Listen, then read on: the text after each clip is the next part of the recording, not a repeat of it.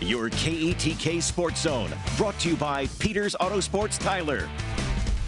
The Lufkin Panthers baseball team even up the series at one game apiece last night with a 7-6 win. Now it's win or go home, do or die. Let's get to the highlights. The Lufkin Panthers looking to move on to the fourth round as they take on the Cleveland Yellow Jackets at Mike Carter Field. Panthers up 2-0. Top of the fourth, Lufkin Sam Flores sends a line drive to center field. It's deep enough to bring home another run as the Panthers go up 4-0. Later, Bebo Hinoza, he cranks one to deep right center field. It's going to be caught by the defender, but it's deep enough for another run to come home to score. Panthers are up 5-0.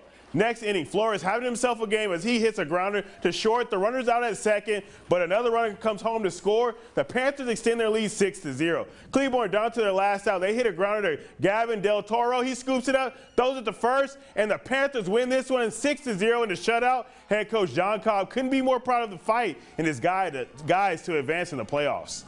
It was awesome. We had our head down after Thursday night's game when we lost at home, and then we were able to go on the road and win 2 games. It was a hostile environment last night, and the kids just did a really good job of pulling together and fighting for each other. And the crowd was awesome.